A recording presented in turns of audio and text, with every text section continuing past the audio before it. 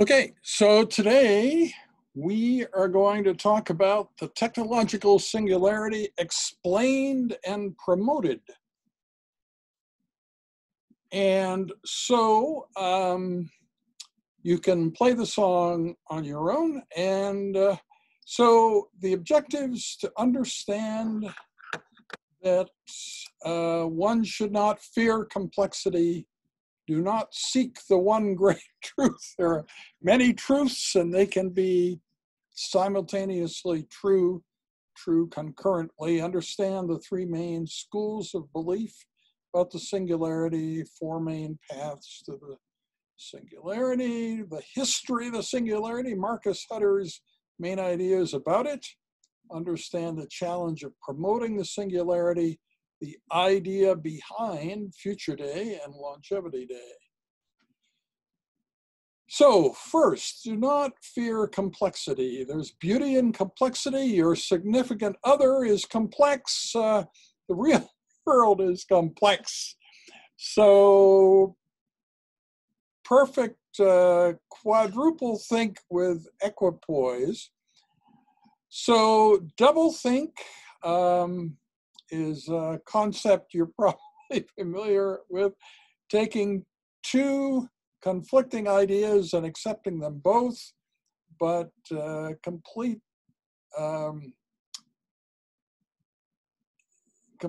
accepting the world as it is almost includes doing that with four conflicting ideas rather than two. And you may wonder about this word equipoise. It may seem to you like everybody around the world uses that word, but when talking about ethical things, it's a quintessentially Canadian word. So other people with ethical discussions don't use that word in other parts of the world. So we can be very proud of equipoise. So seemingly contradictory ideas can all be true. One can find balance between them. For instance, the future of transplantation is promotion of deceased donor donation till there are no waiting lists, tolerance, tissue engineering repair, stem cell creation, new organs, a whole panoply of different things will lead to success rather than just one forward plan, one plan for moving forward. Peter Diamandis, the co-chancellor of Singularity University, says when faced with a choice between two desirable goals, choose both. It's not always possible. So I've been trying to find metaphors that are sort of cross-cultural, and most people know about Alice in Wonderland. No matter what culture you're from, you've probably encountered Alice in Wonderland. So the world in Alice in Wonderland is a world that's much more organic than expected. For instance, in playing Flamingo, the main difficulty Alice had was in managing her, in playing croquet, in managing her flamingo. So like the ball was alive, the mallet was alive, everything was alive and biological, where you wouldn't expect that. So we face a world that could be exactly the opposite of that. In the technological singularity, we face a world that could be much less organic than expected and could develop without us. You know, tech leader Bill Joy was going to write a book about this stuff, and he got all the books together, and when he discovered that the future might not need us, he decided not to write the book. But anyway, that's something that we need to kind of confront and be aware of. So there are three main schools of belief about the singularity: accelerating change, event horizon, and intelligence explosion. And then four main paths, ways to get there.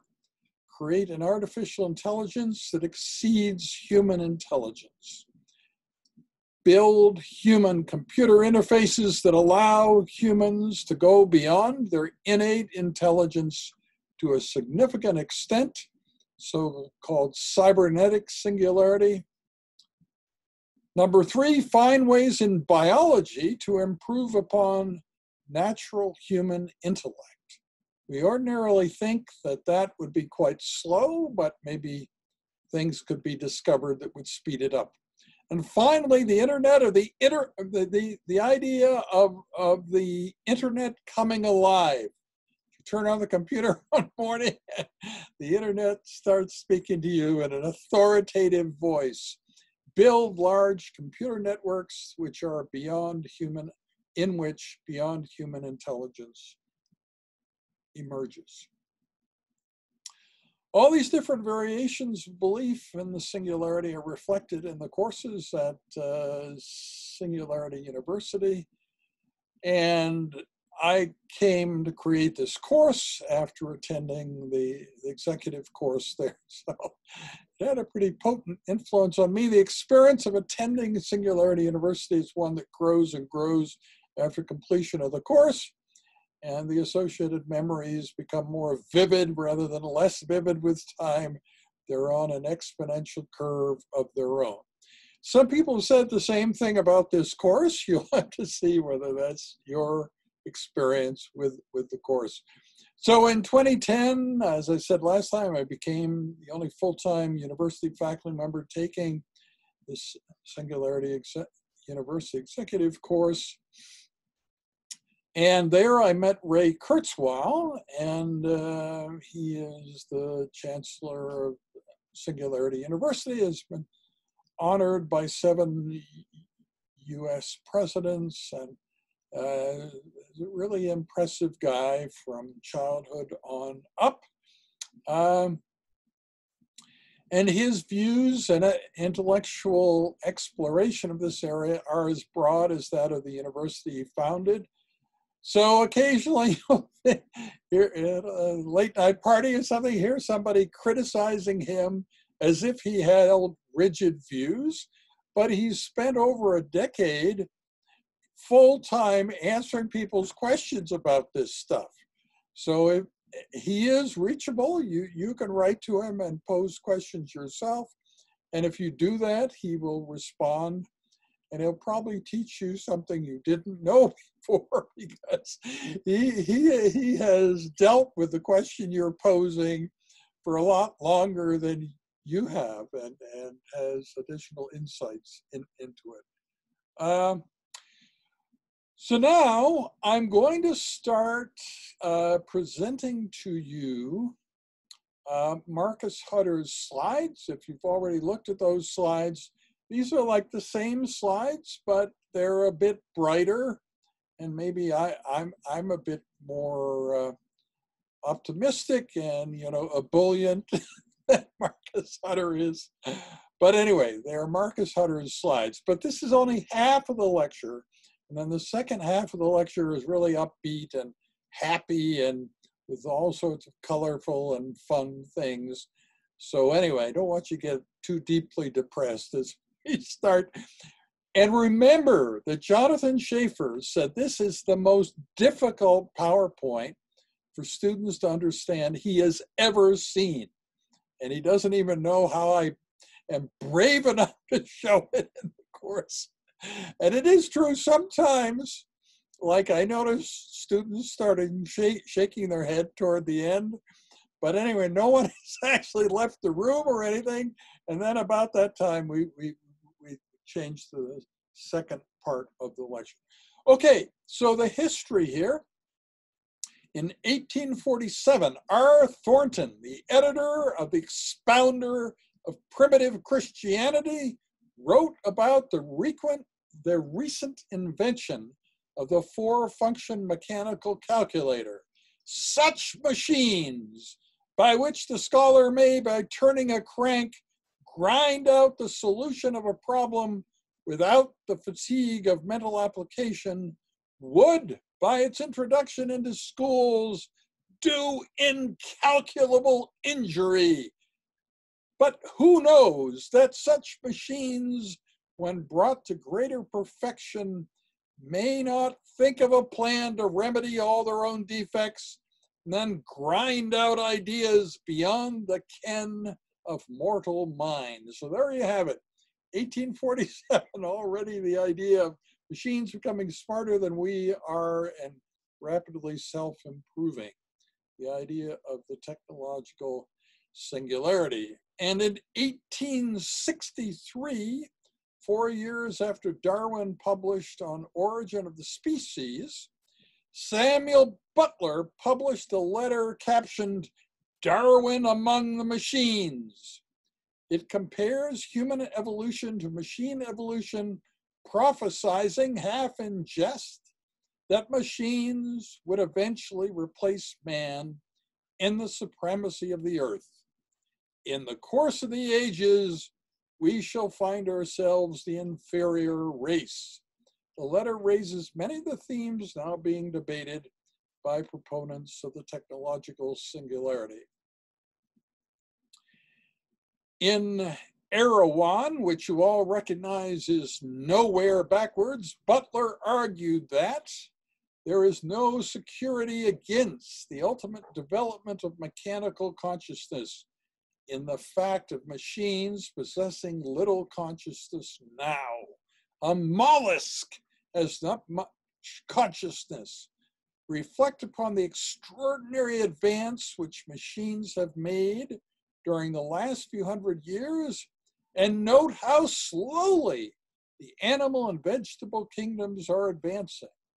The more highly organized machines are creatures not so much of yesterday as of the last 5 minutes, so to speak, in comparison with past time. Okay, so just a little bit about Marcus Hutter. He has done a presentation and slide set called Can Intelligence Explode? And that's what this is. And he has done combined PowerPoint with audio, and I've sent you that link. And he did teach University of Alberta students directly once. And not only did he not enjoy it, but he insisted that the video of that be deleted from every device on which it exists. And so there would be no electronic record of this unfortunate direct encounter.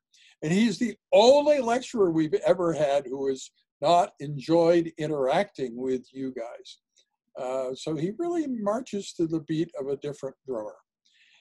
So the history then of the technological singularity, the more recent history goes back to the mathematicians Stanislaw Ulam, I.J. Good, Ray Solomonoff, and Werner Vinge, who is also a science fiction author, still around, still active.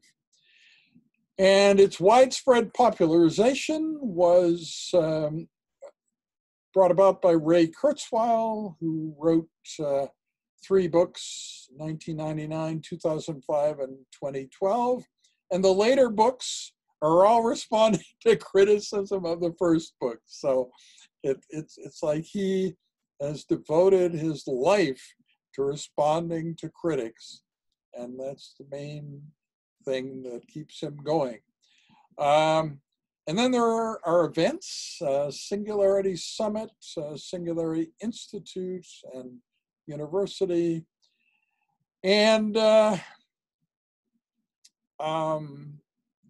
about 8 years ago, the Singularity University went beneficial for profit. So you may know that in California, some other US states, you can be a for-profit corporation that's dedicated to doing good for the human race. So that's what they became. And they decided to buy up all the other entities with the word singularity in them. So we became one of the few entities out there that are not part of Singularity University. famous philosopher David Chalmers has also made statements about the singularity and is one of the references for this slide set. And then there is Marcus Hutter.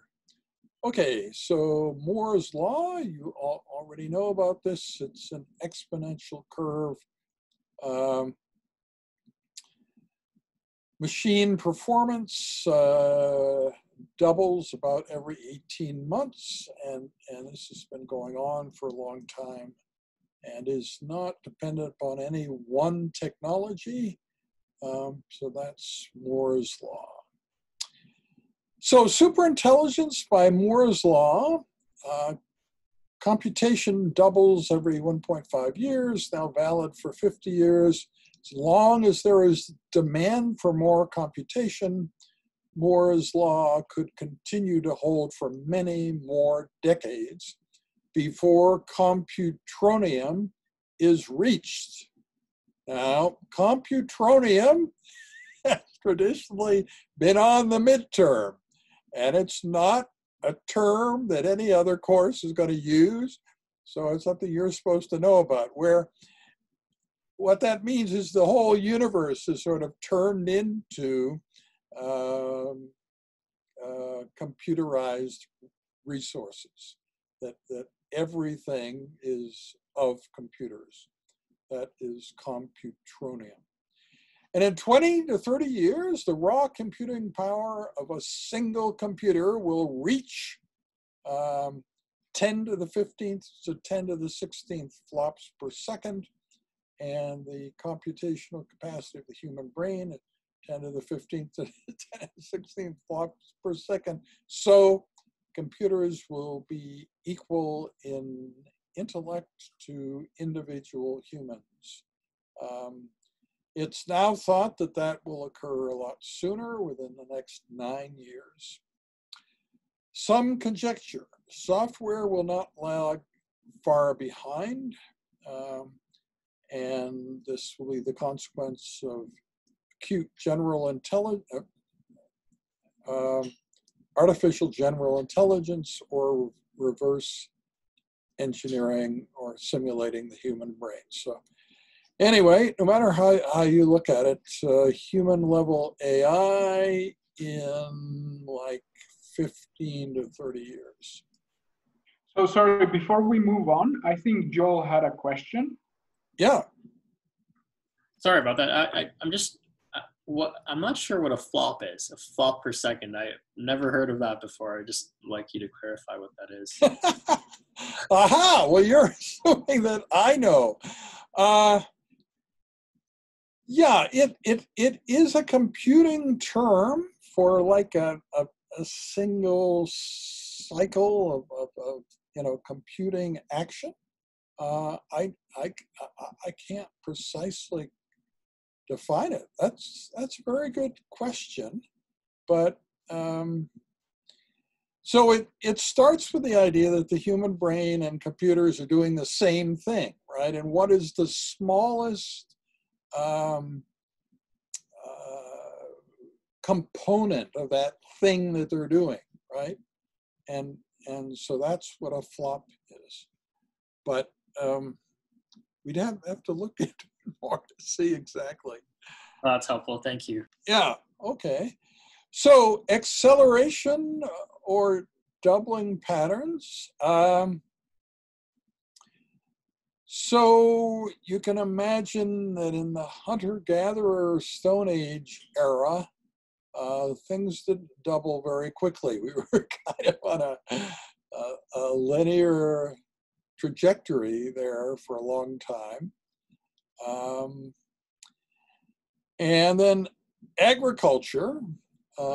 Many of you probably think things got better with agriculture, but there was greater disparity in human status, right? So it got better for the owners of things and not necessarily for the people working the land.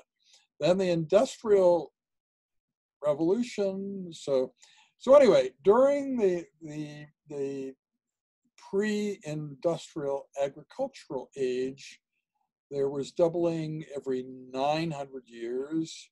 In the hunter-gathering age, doubling every 250,000 years. In the Industrial Revolution, doubling of things like what computers do every 15 years, and then the computer-dominated era every 1.5 years. You can imagine when there is superhuman intelligence, that that intelligence will double monthly or more quickly than that.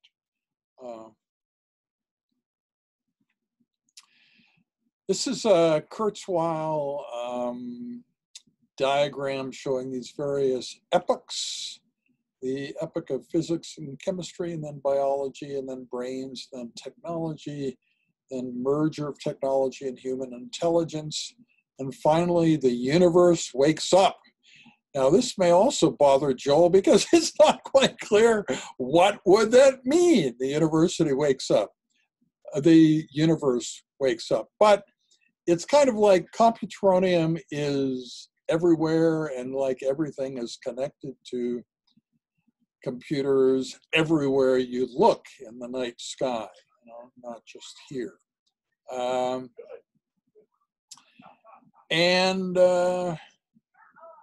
So this general idea, when you watch Jonathan White's TEDx talk, and you know you're responsible for the second half of it in the course, right? So it also ends sort of talking about this, you know, that computation expands to fulfill the whole time-space continuum and all that kind of stuff. So maybe hard for you to really believe that that could be something, but it's a part of these people's concept. Is the singularity negotiable?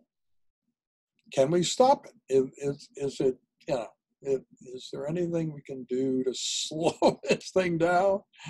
And basically Hunter says no.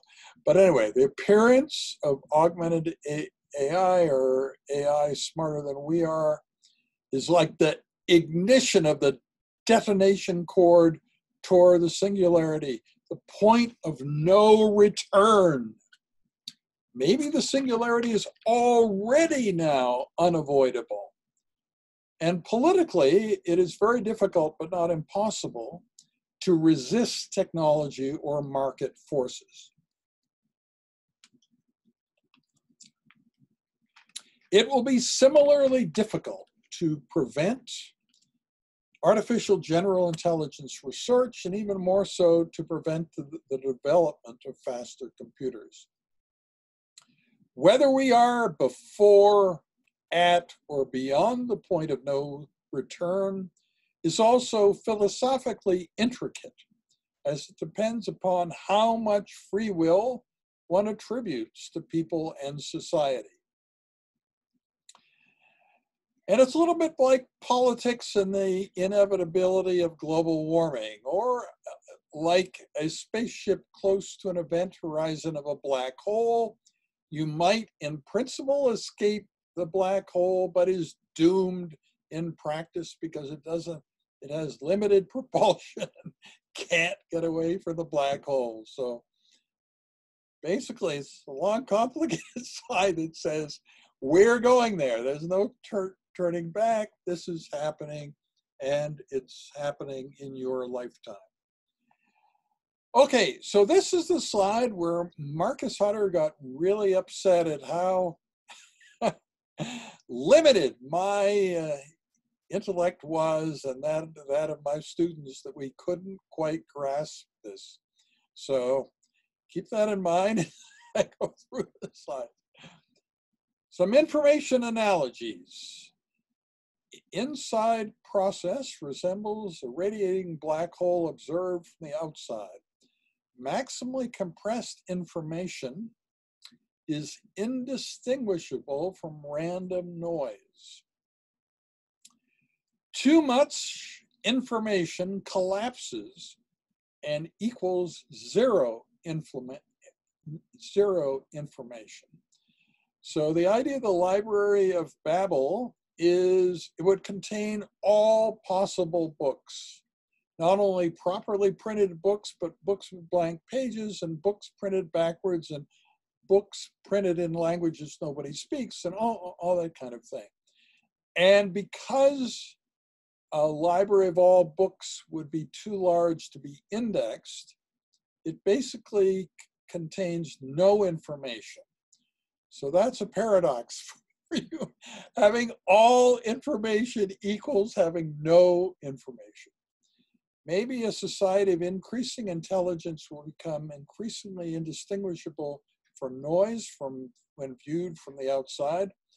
And you know that an exam question is, what does Marcus Hutter believe the singularity will sound like? And the answer to that is white noise. So if you're not speeding up and watching another group of people who are speeding up in this singularity intelligence explosion, their activities will seem like white noise to you. Comparison. Each way, outsiders cannot witness a true intelligence singularity, and inside, it's also hard to know that you're in one. Expansion inward, outward usually follows the way of least resistance. So in other words, would this use a lot of external resources or be something mainly internal that can't be seen? Outward explosion will stop when all accessible convertible matter has been used up. Historically, mankind has always been outward exploring. Just in recent times, has become more inward exploring, as in miniaturization and virtual reality.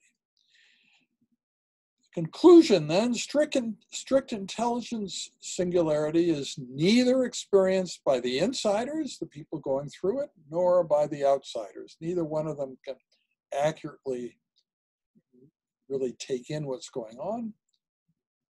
Assuming recording technology does not break down, then the singularity seems more interesting for outsiders than for insiders. If you're in the inside, you're just living through the societal changes, and you may not really know that this is happening, while outsiders more passively observe them.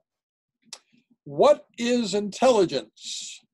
There have been many definitions, but Marcus Hutter thinks he has the best one. So this would be his favorite slide in the slide set, I think. There are numerous attempts to define intelligence. Legg and Hutter in 2007 provided a collection of 70+ definitions by individual researchers as well as collective attempts. If or since intelligence is not just speed of computation or speed of thinking, what is it then? And what will superintelligences actually do? So evolution and evolving intelligence, evolution is a combination of mutation, recombination, selection increases intelligence if useful for survival and procreation. In animals, higher intelligence via some correlated practical cognitive capacity increases the chance of survival and number of offspring. But in humans, that isn't so.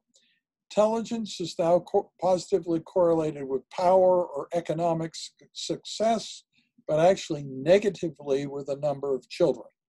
And if you think of bacteria, for instance, they are not very smart, but very good at increasing their numbers. So obviously, reproductive success is not really a sign of intellect. Memetics, genetic evolution has been largely replaced by memes and memetic evolution.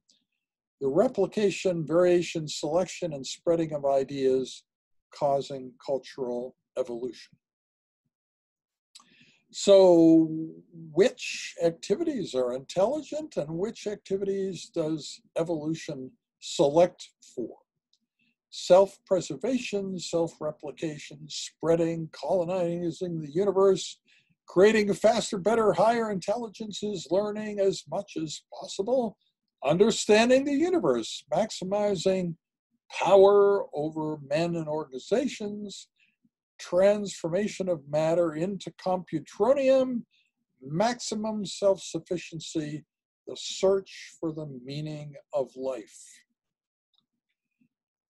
Intelligence kind of equals rationality, but not completely, and reasoning toward a goal. More flexible notion of what intelligence is expected utility maximization and cumulative lifetime reward maximization. But who provides the rewards and how? In animals, one can explain a lot of behavior as attempts to maximize rewards, that is, pleasure, and minimize pain. Humans seem to exhibit astonishing flexibility in choosing their goals and passions, especially during childhood. And so it's not always a calculated thing. It's based on whim and stuff like that. And robots, and machines, they are rewarded by the teacher or hardwired to be seeking certain rewards or stimuli. Goal-oriented behavior often appears to be at odds with long-term pleasure maximization. So that's kind of a part of growing up, right? So dealing with that. Still, the evolved biological goals and desires to survive, procreate, parent, spread, dominate are seldom disowned. Evolving goals, initialization, who sets the goal for superintelligences and how? Anyway, ultimately, we will lose control. The AGIs themselves will build further AGIs if they're motivated to do so. And this will gain its own dynamic. Some aspects of this might be independent of the initial goal, structure, and predictor. Evolving goals and process assume that the initial virtual world is a society of cooperating, competing agents. There will be competition over limited computational resources. And those virtual agents which have the goal to acquire them will naturally be more successful in this endeavor compared to those with different goals. The success of virtual agents will spread in various ways, and others, the successful virtuals will spread and others will perish. The end result then of these evolving goals, soon their society will consist mainly of virtuals whose goal is to compete over resources successfully. Hostility will be only limited if this is in the virtual's best interest. For instance, current society has replaced war mostly by economic competition, since modern weaponry makes most wars a loss for both sides, while economic competition is in most cases benefits at least the better. The goal to survive and spread. Whatever amount of resources are available, they will quickly be used up and become scarce. So in any world inhabited by multiple individuals, evolutionary and economic-like forces will breed virtuals with the goal to acquire as much computing resource as possible. Virtuals will like to fight over resources and the winners will enjoy it. The losers will hate it. In such evolutionary virtual worlds, the ability to survive and replicate is a key trait of intelligence. But this is not a sufficient characterization of intelligence. Bacteria are successful in this endeavor too, but not very intelligent. What about alternative societies?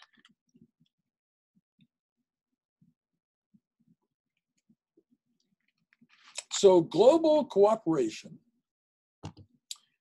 with no hostile competition likely requires a powerful single virtual world government.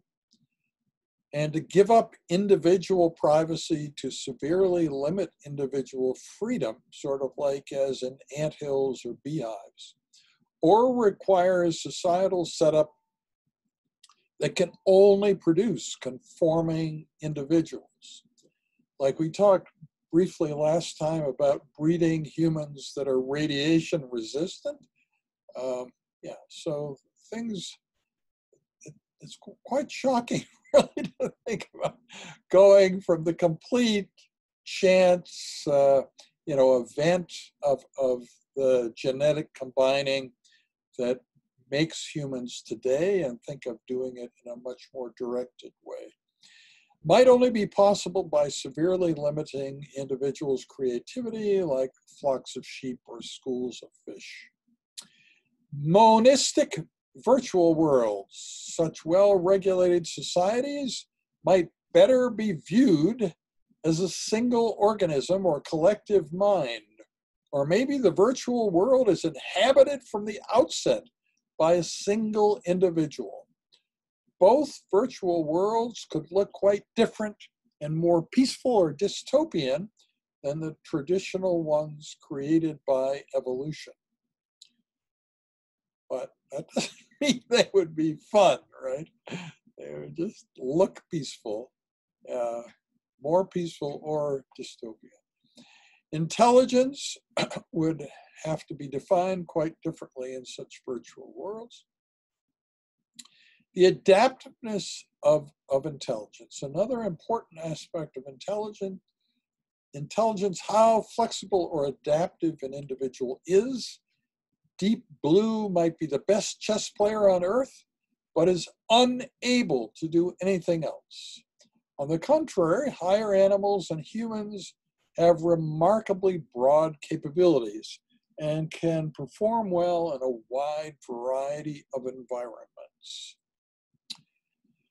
So the formal intelligence measure then, intelligence is the ability to achieve goals in a wide variety of environments.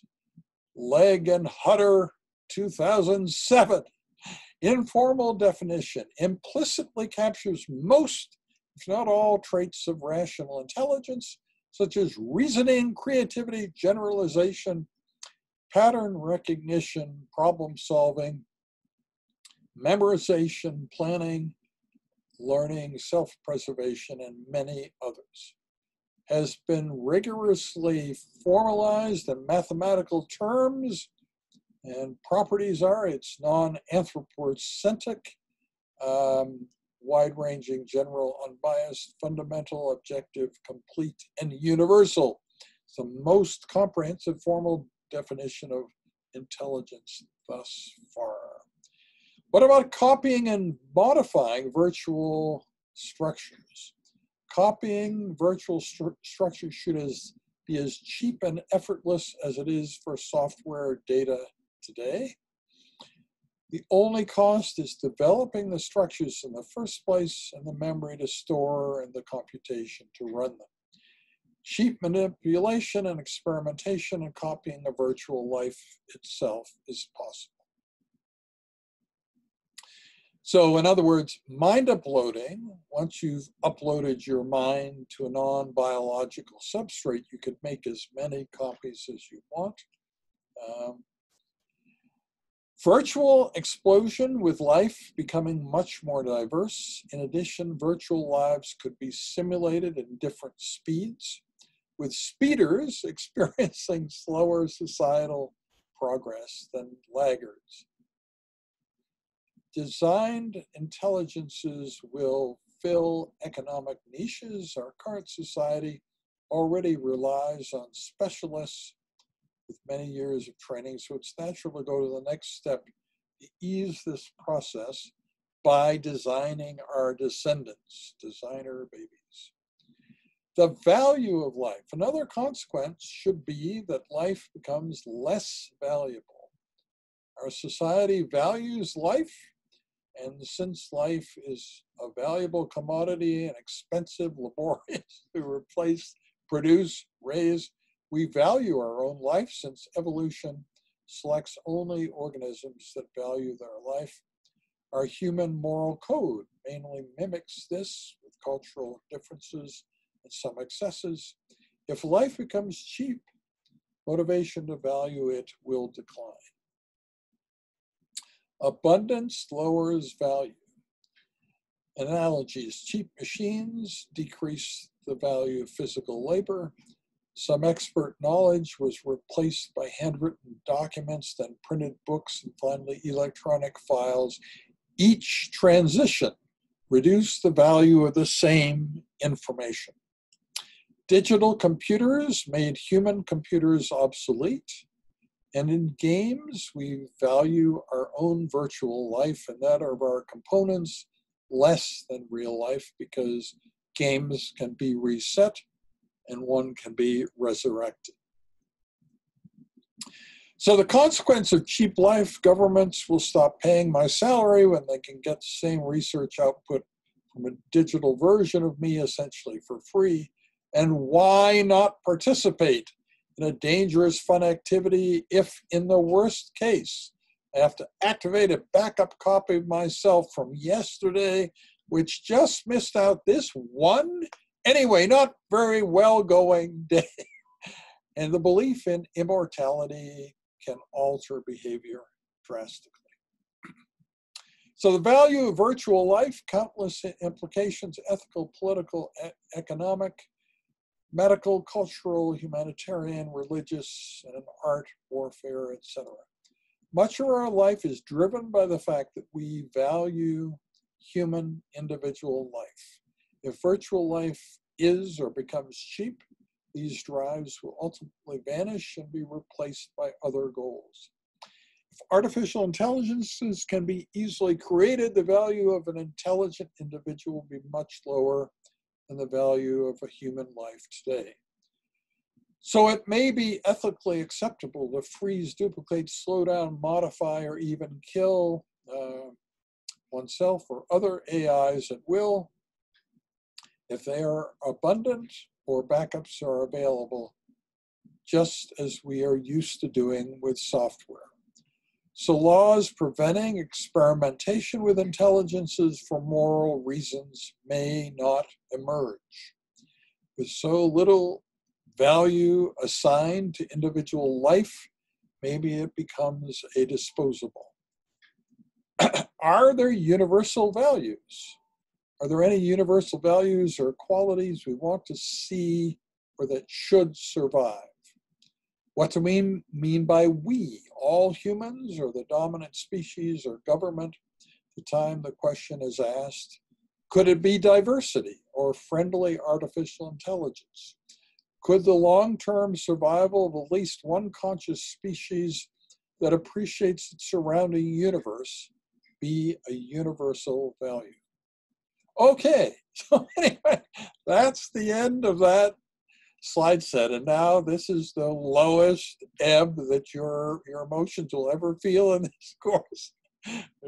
Gradually brought you down. Now we're going to raise your spirits again by talking about what may seem to you like you may know. In my office, there's a picture of Don Quixote jousting against windmills, right? Idea of fighting a sort of fruitless battle. And you may feel like this about Future Day, which I'm about to describe, because the number of people interested in the world was very small in the beginning, but has been consistently going down. And so now there are two cities in the world celebrating Future Day, Edmonton and Sydney, Australia. And anyway, it's still worth talking about. It's a traditional part of this course. What about longevity? Well, there's something interesting and medical there. The life expectancy of Canadians, of course, has been going up, but has leveled off because of opioid-related deaths. So, I mean, that's kind of shocking to think about. So there is much more interest in longevity in just about every other country. It's not clear why there is less interest in Canada, but that is the case. So the proposal would be that in the fall we celebrate Longevity Day, November 1st, and in the spring and winter we celebrate Future Day, March 1st. It's our first celebration of Future Day in March 1st, 2012. And there's Joel Crichton in the center, and we still have that banner. And yeah, anyway, so that first Future Day, there were 16 celebrations around the world, a lot of different places: Melbourne, Sydney, Hong Kong, Berkeley, Edmonton. You can read the list, even in Poland. So what is Future Day? Yeah, well, so it is a celebration of the future, and I'm going to describe, if we're going to take something that looks like an unsuccessful holiday and make it into a successful holiday, what would be required? So that's really what we're talking about the rest of this lecture. So one idea we had in Edmonton that we've never actually manifested is an event at the Art Gallery of Alberta, where you have like an MC and all these people generating ideas all around.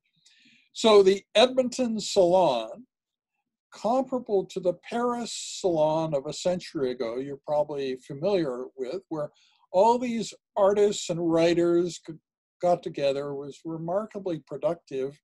How much that benefited the human race came out of the Paris Salon. And so our proposal was that we could do something similar in Edmonton at the Art Gallery. And so I've been making this pitch to students for quite a while. These are students, I think, from 2014. Anyway, you can help us decide how important, or if it's important at all, this initiative is, and how we can make a success of it. So what is the potential to reach people with the ideas in this course? So the Big Bang Theory has been a remarkably successful television program, and the science that it talks about is the same as the science we talk about in this course. They do it with humor and excellent acting. I guess some of the highest paid actors are on that program. We do it with ordinary human beings. And so anyway, there's a remarkable difference between, they even have a specific episode you can watch that deals specifically with the technological singularity from October 1st, 2010, and was the co-founder of Apple Computer. It is guest on that. Yeah, so as I talked about last time, they reach maybe 100 million people, and we're reaching about 6,000. So it seems like we could be doing better, right? So anyway, but it would need visual identity too.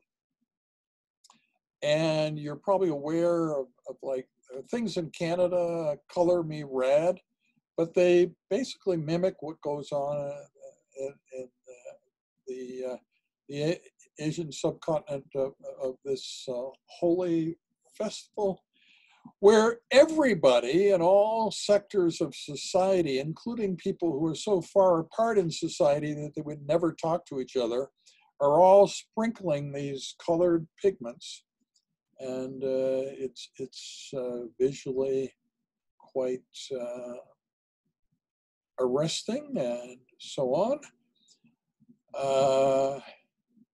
And those of you with more medical interest may be wondering whether this has any medical downside. And yes, it certainly does, because the brightly colored pigments, originally they all came from plants, so they were all non-toxic. But brightly colored pigments from plants are really hard to find, whereas paints and sort of toxic compounds are brightly colored, much easier to find. So, you know, eventually a lot of this stuff, what you're breathing in is potentially toxic, and it creates skin disease, lung disease, eye disease. Yeah, give you some idea of it. So maybe that could be a component, maybe not. Those of you who follow me on Facebook know there's a lot of poetry by me there, but it's the only poem by someone else that's on my Facebook page. It's called the Crayola Bomb. Maybe we should develop a Crayola bomb as our next secret weapon, a happiness weapon, a beauty bomb. So every time a crisis developed, we'd launch one, explode high in the air, explode softly, send thousands, millions of little parachutes into the air, floating down to the earth. Boxes of Crayolas. We wouldn't go cheap either. Boxes of 64 with a sharpener built right in, with silver and gold and copper and magenta and peach and lime and amber and umber and all the rest.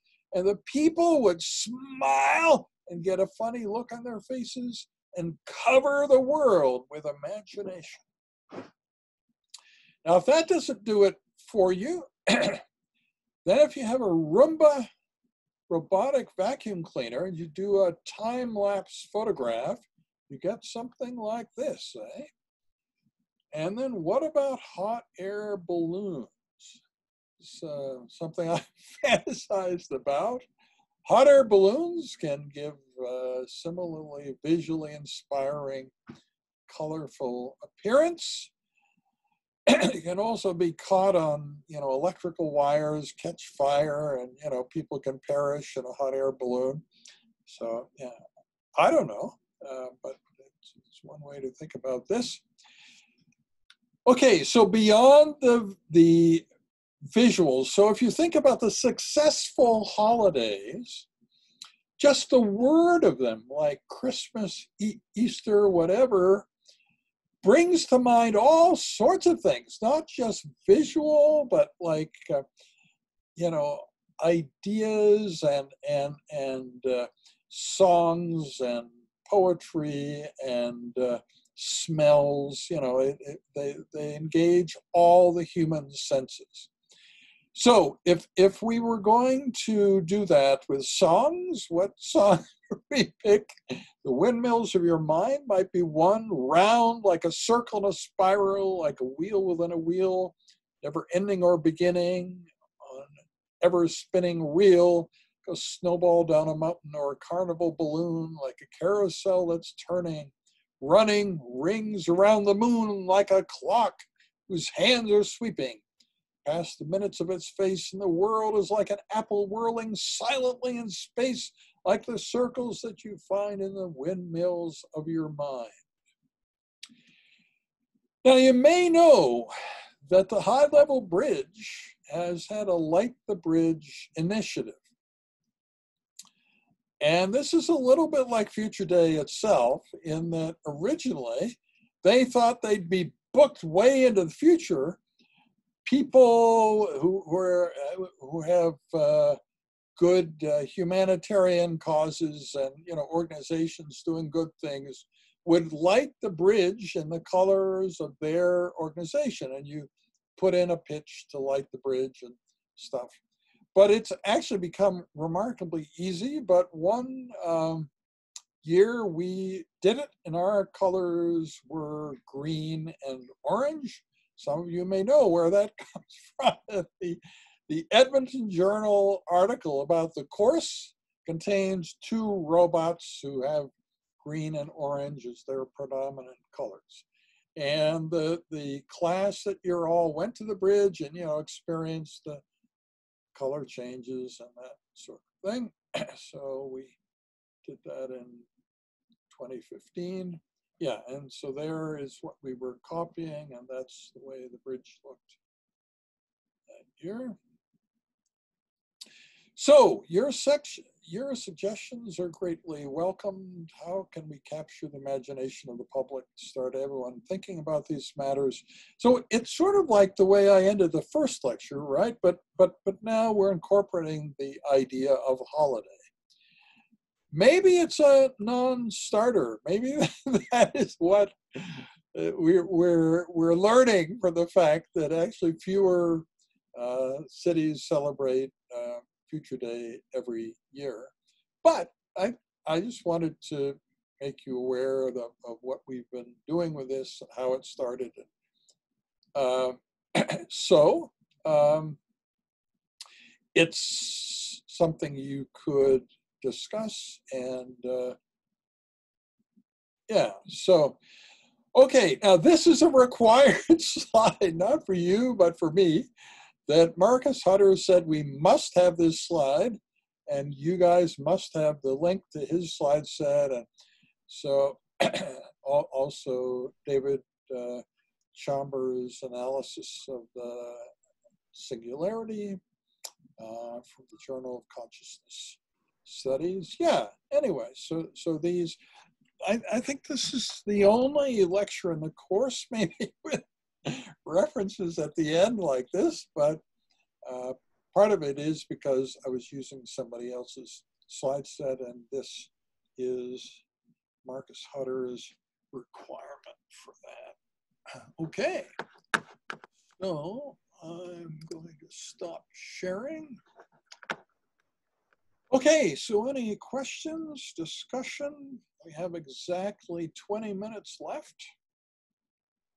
I have several comments.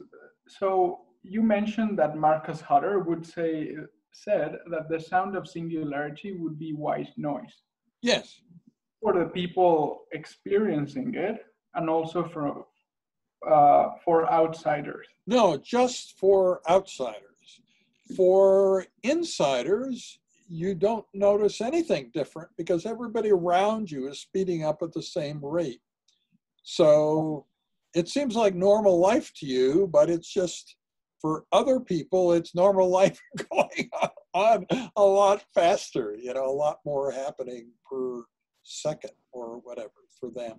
So it would be beneficial for the people that are experiencing it in a way. Maybe they won't be aware, but it would benefit the way in which they exist. I think an important part of this course is to realize that we are not passive victims of the future, right? We can help shape the future. Part of your incentive for taking this course would have been that maybe you feel that a little bit or subconsciously feel it.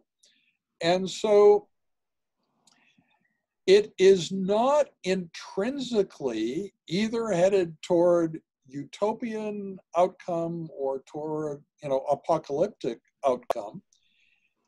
We can shape which way it goes. And so a post-scarcity world of the kind that I, described last time, where all sorts of things that as your life went along, you gave up the idea of ever having, you could have all those things in that, utopian world.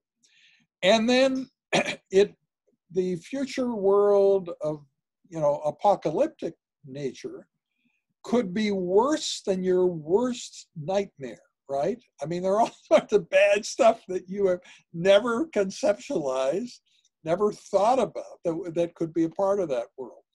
And the extremeness of those two concepts are sort of counterbalancing, right? And the technology itself does not determine which way we go. I think human activity can help push that one way or the other. But it is not intrinsically beneficial or, adversely affecting people. It could go either way. And I mean, you can already see it, right? I mean, it's a part of your life. If you look at the phone call records on your phone, just look at the phone calls. In the course of the years, more and more of your phone calls have been connecting to machines, right? And originally, that was horrible. It never worked, and the machine could never understand you and so on. Now, generally, when you connect in a phone call to a machine, it is definitely more efficient and may actually get you what you're trying to get to quicker than if you had reached the human being, right? So that's something that in the beginning, no one believed that was possible or could ever occur. So yeah, anyway, that's the deal. And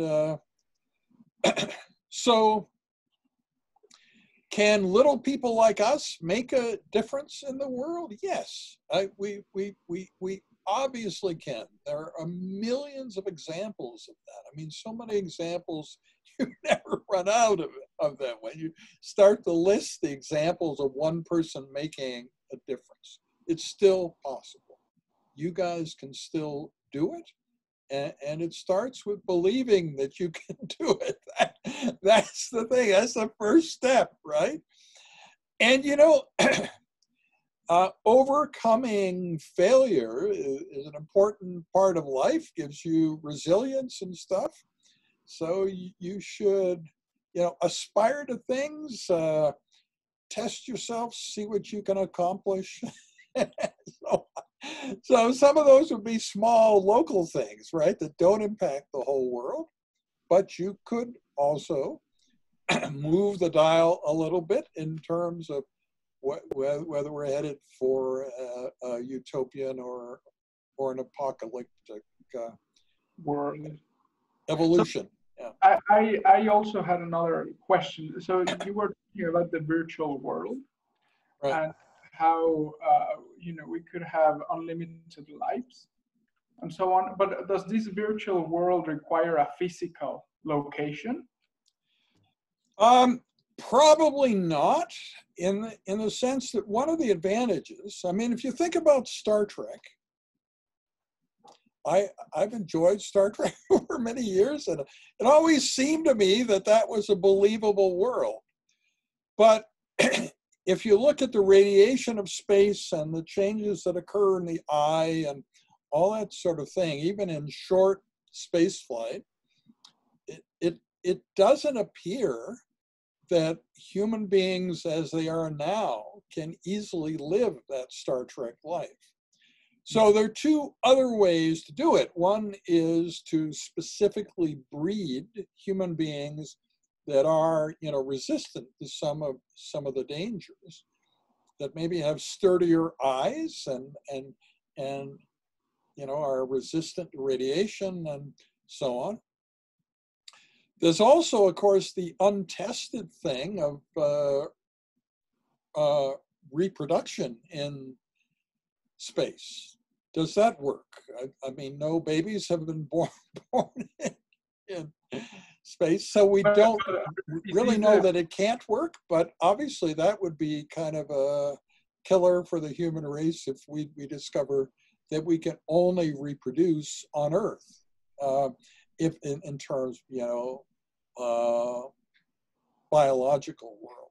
So, mind uploading, taking what makes you you, all the wishes and aspirations and goals and so on that you have, and all the great thoughts that you've had and so on, including the ones that maybe you can't remember right now, because probably the memory function would work a lot better in these mind uploads, you would upload that essence of yourself. And how would you travel? You could presumably travel by the speed of light, that you could put that, basically, you're now software, right? And you can be projected on some, laser beam or something and travel at the speed that laser beam into another physical space, assuming that we reach the computronian. Yeah. Like So so I mean, one idea is you'd be in a ceramic slab, right? And movies where there are ceramic slabs with sense of humor and pretty smart ceramic slabs and so on. But I mean, maybe you could be in smart dust. You don't have to be very big. You don't have to all of you be in one place. So maybe it's not shiny and slab-like at all what you're in. But yeah, I think there would need to be some physical manifestation at the other end. And let me tell you what happened with me and my 7-year-old granddaughter and Rebecca, who is with us today. We did a video together about this, and so it was very interesting thinking about the consequence on a 7-year-old child of this. Like, if it's really true that this will be widespread and successful in 19 years, then maybe as a biological being, she'll never reach her 27th year because she'll decide to do mind uploading at the age of 26 when it becomes so fashionable that everybody's doing it, right? And a lot of famous people, their greatest utterances, their most memorable lines, the quotes that people are talking about year after year were things they wrote at the age of 27. So she might never get there, right? So anyway, the whole thing is quite interesting to contemplate.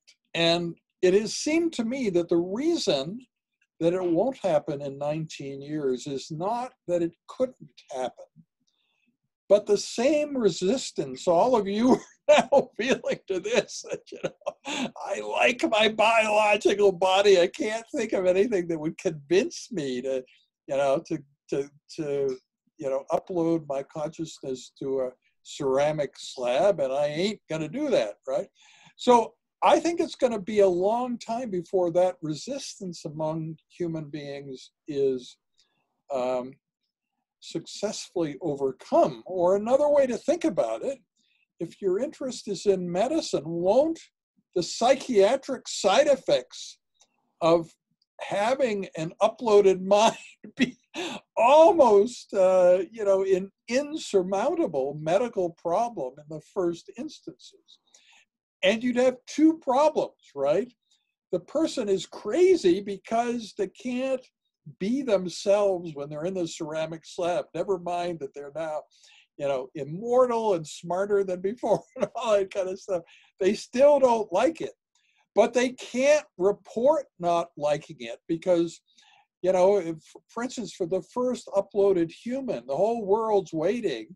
And probably the pressure of every kind of pressure you can imagine for them to self-report that they're having just the greatest fun in their lives will be so much that you can't believe what they report back, They say, it's great, all of you should join me.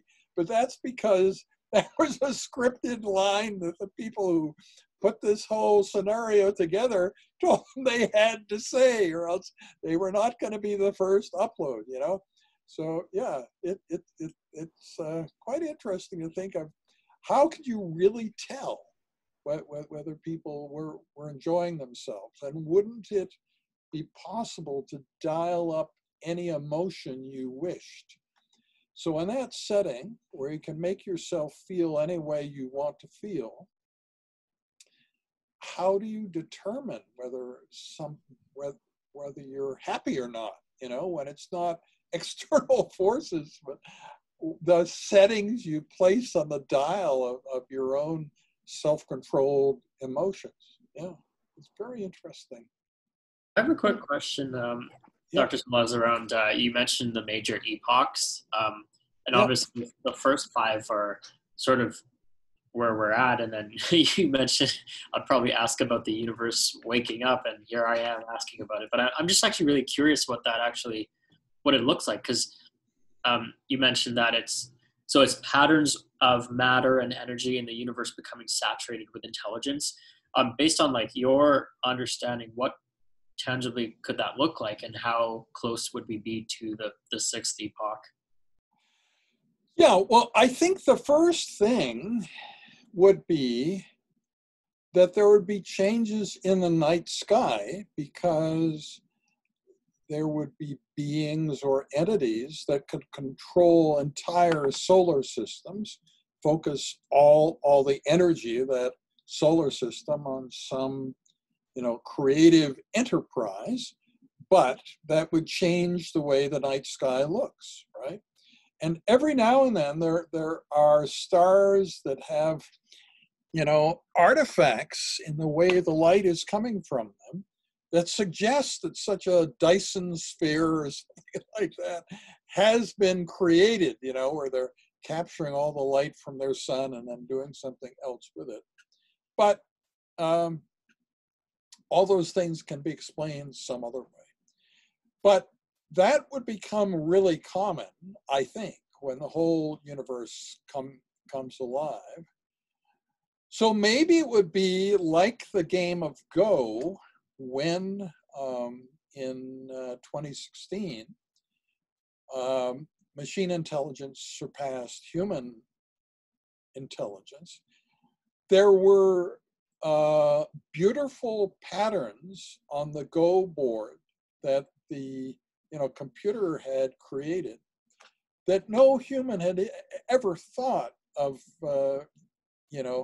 arranging a game of Go like that, or having the playing pieces be.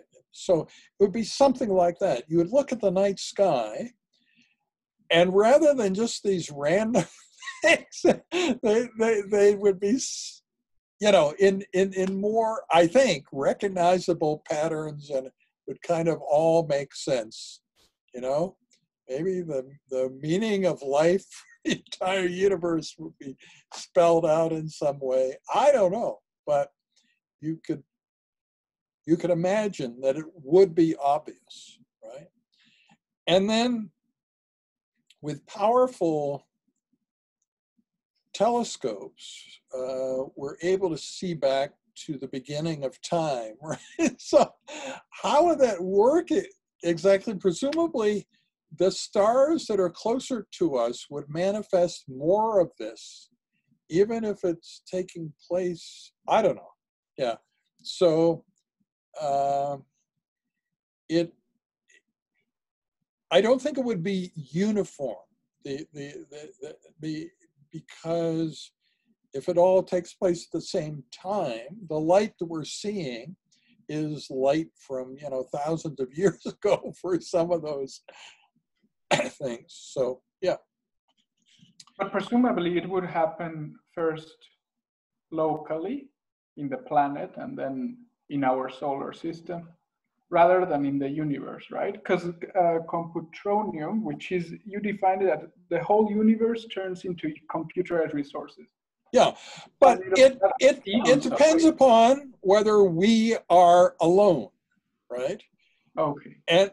And so if we are the only place in the universe that has life, if life is so incredibly rare that it's not just something that randomly appears, but the chances of it appearing are practically zero. So this is the only place.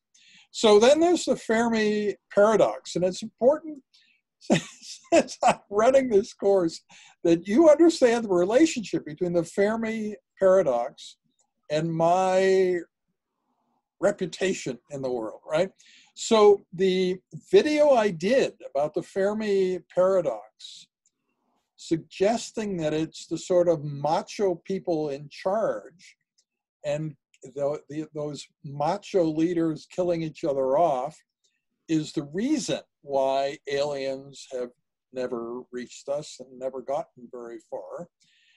And if you put women in charge, then these things could succeed. And that's the only video that I have with substantial numbers of thumbs down. And you can imagine those are men who are really, really, really offended with what I have to say there about the Fermi paradox. So it's quite interesting. And so then are there reasoned arguments about why I'm wrong there? No, I mean, people bringing up Margaret Thatcher, I mean, and stuff like that. I'm not saying that women are naturally morally superior to men, but they're less territorial. They're less likely to, like the idea of kind of getting rid of the people who are in charge of that whatever it is over there and taking it over. That seems to be more of a male leadership thing. Do you think that with the assistance of technological beings or algorithms, we could reach a point soon in which we can get over these conflicts that we have in our planet in a better way, and then move on as a species? Well, you probably heard me talk about this a lot, but my idea is if we massage things toward the utopian side, then this would mean that the machines that take over the world are acting in our interests. And, it's just great because they're able to accomplish things that human beings never can. One is male against male conflict, that if a man just tries to raise a hand against another man and fight breaks out, there's some unseen force that the machine brings there, and it just, now, boys, we don't want you doing that, And plus, the oxygen level in the air goes up and the level of toxic stuff goes down, the global warming stops, and the number of green things increases greatly. The world is much more beautiful because you've got more happy plants around, and and there are probably a lot of other problems we didn't even know that we had, like, all the plastic in the ocean. I think that probably within very short order, the machines could figure out a way to get rid of all of that. And other things that would make the oceans better. Then you have the whole thing again about animals and fish that kill other animals and fish. That's just the way it is, right? But it wouldn't necessarily, if we could have systems where everything could obtain food without having to kill something else. I mean, that's a much larger challenge than doing the things that people need, but it is, something at least worth considering. And then if we can increase our own intelligence, you probably some of you have pets and stuff, it might be interesting to be able to actually talk to your pet and find out what they think of you after all these years and so on. And, you can actually bring their intellect up where they could, communicate with you. And so it's sort of like human enhancement. But, I've talked about what a big challenge that is, and there would be no end, right? I mean, you couldn't ever satisfy everybody's wish for human enhancement, but you could enhance the whole world. And I think you can immediately sense that's outside of what human beings can do, and probably human beings wouldn't ever decide to do. But, you know, machines could possibly do that, so that fish wouldn't have to live in fear of being eaten by other fish, you know. That would be an amazing world. They could just enjoy their fishiness without, you know, having this constant fear of bad stuff happening. Hard topic to think about. I don't know. I don't understand how that would work. And in a way that ties with, so by the way, there's the Zoom chat, and people have been asking things, but actually you said, I wonder if the physical world still exists, but no living being is in it anymore. And that's when the... Yeah, well, see, that that would be one way of knowing that mind uploading really does work. I mean, if people don't just say that they enjoy it, but actually if everybody chooses it, it's the same as what Yuval Noah Harari is saying about machine decision making. Mm-hmm. What he's saying is that in the future, when you have a big decision to make, what to do with your life, who to marry, where to live, you know, you would never make that decision yourself or ask another human being. You would always ask the sentient machine, because it would have been shown by that time that the outcome is like 1,000-fold better if you let the machine make that decision, right? So, yeah, I mean, it's then the question is, where would the drama and the intrigue in human lives be? And I think it then becomes what prevents you from doing everything you aspire to is FOMO, right? The fear of missing out, and the fact you can only be one place at one time. So if there are multiple instances of you, and if you had the intellect to keep them all straight so you wouldn't get mixed up, right? So like instance 6 is, you know, climbing Mount Everest, something you've always wanted to do, right? And instance 5 is, you know, exploring the world under sea and that sort of thing. And they could all, you know, communicate with each other, and that would be very rewarding and something you could use this high intellect of the future for.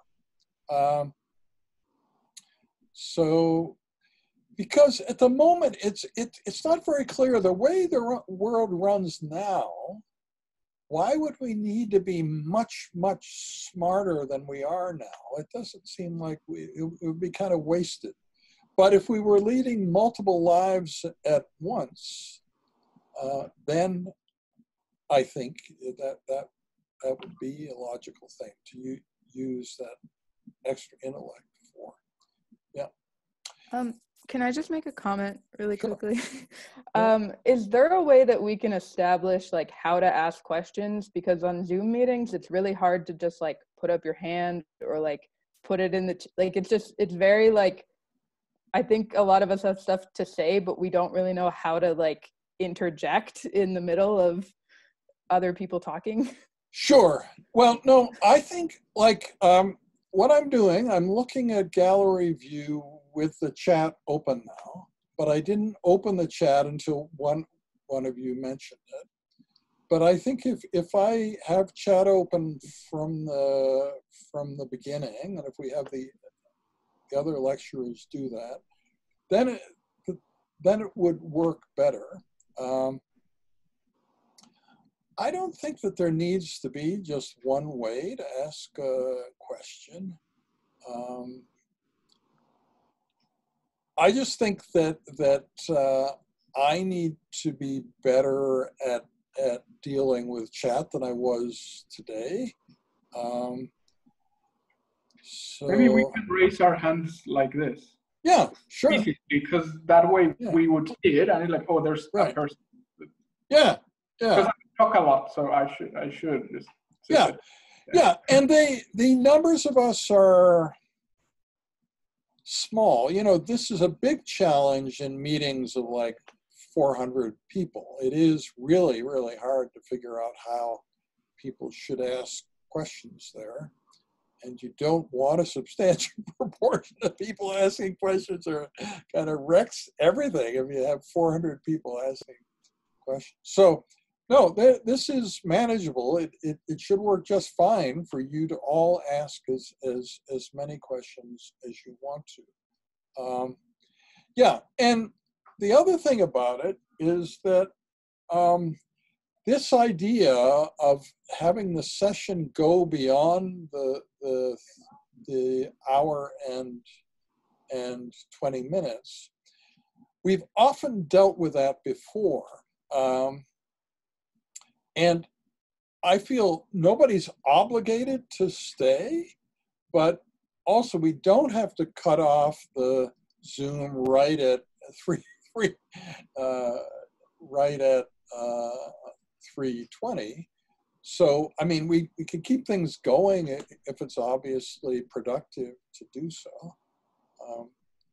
Yeah, and I mean, people who have to leave early, they can watch the end of the recording. So, you know, that's, yeah.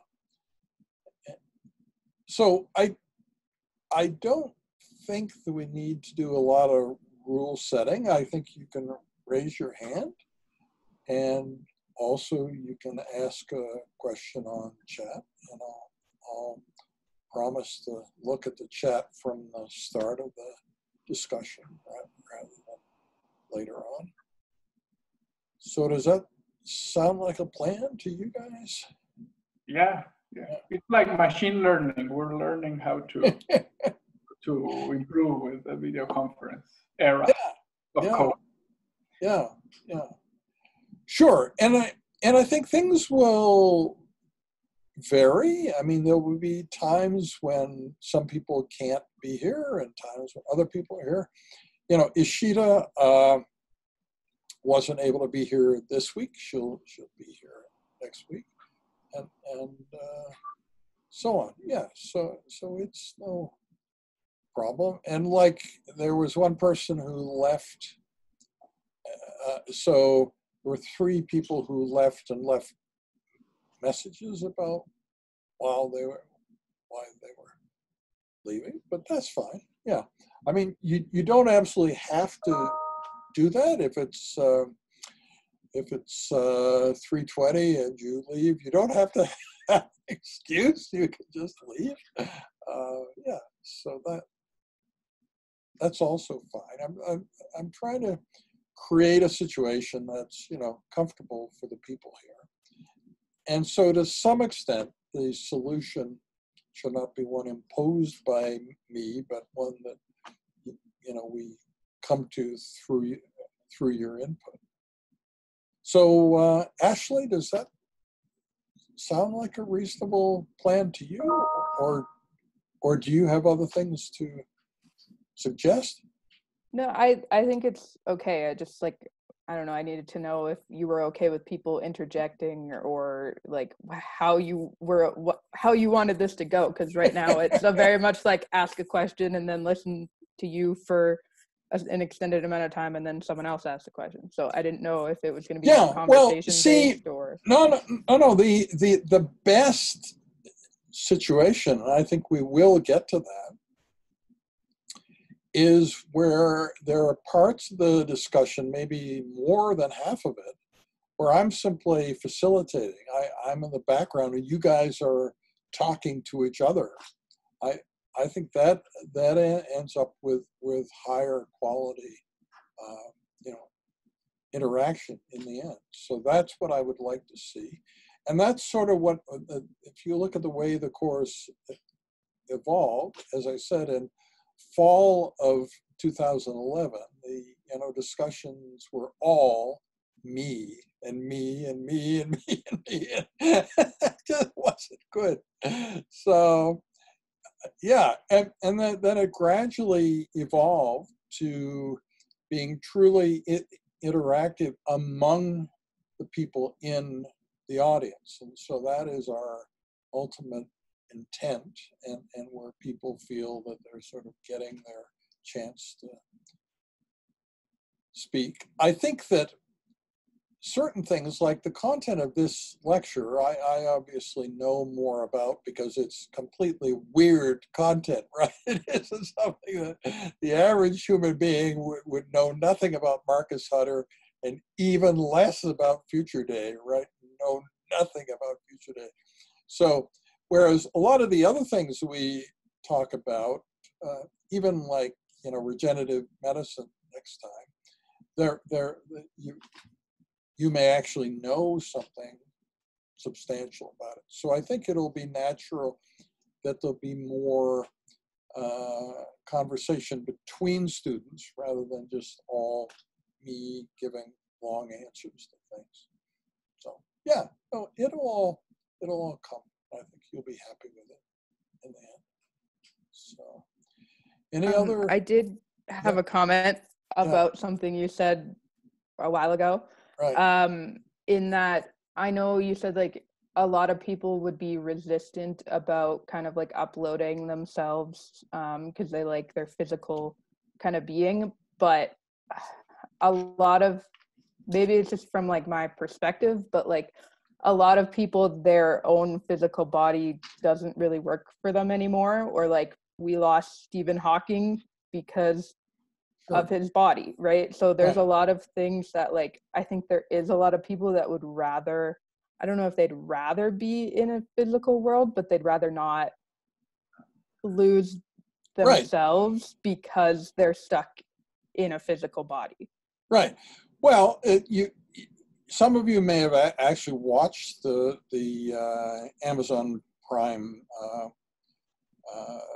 program Upload, but that's sort of the situation there. Most people there were dying in some sort of accident, and so their lives were prematurely ended, but their minds were uploaded. So one guy fell or jumped into the Grand Canyon, sort of waving and smiling until he hit the bottom. I don't quite understand how you do it, but anyway, that's one of the characters in the show.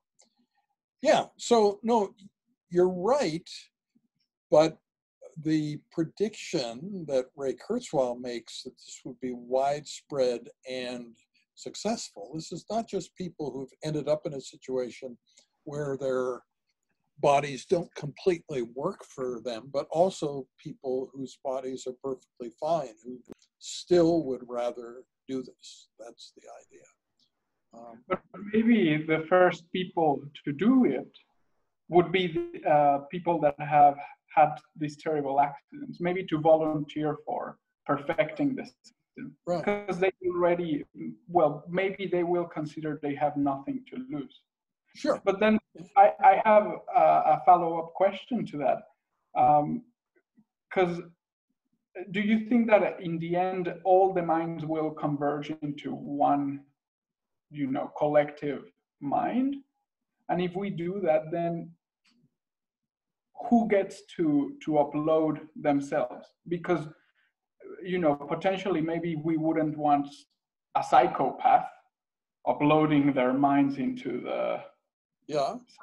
Well, I think that it would be a heterogeneous hybrid situation if there's still free will, and if one can self-determine what you want to do.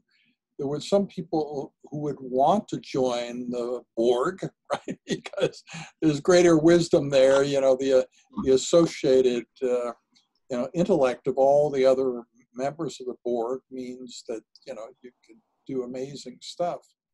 But there are people who would not want that. And so there would be, you know, refuseniks, whatever you want to call them.